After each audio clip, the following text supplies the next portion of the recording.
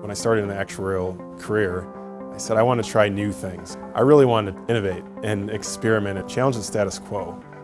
As an actuary, you pursue a series of professional examinations. I was very focused on that for a number of years. And when I finished those examinations, I took a step back and said, well, what next, on my career journey?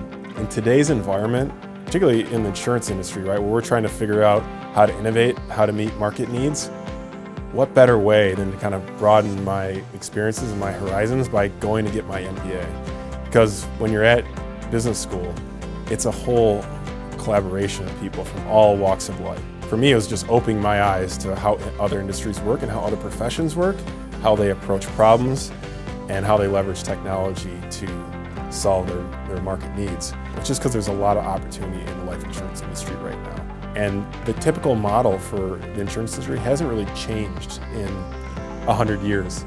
Typically you go to your local agent and they'll walk you through your portfolio. But what you're seeing a lot is, particularly with the younger generations, is they're very tech savvy.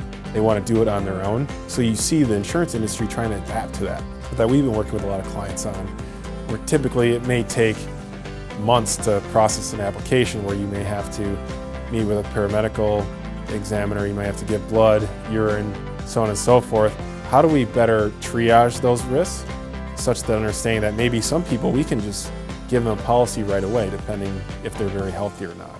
In today's day and age, consumers are very used to getting that very fast, right? So if you're accustomed to an Amazon experience, for example, you order it right away, you have other recommendations, and it's on your doorstep within 24 hours or less if you want it.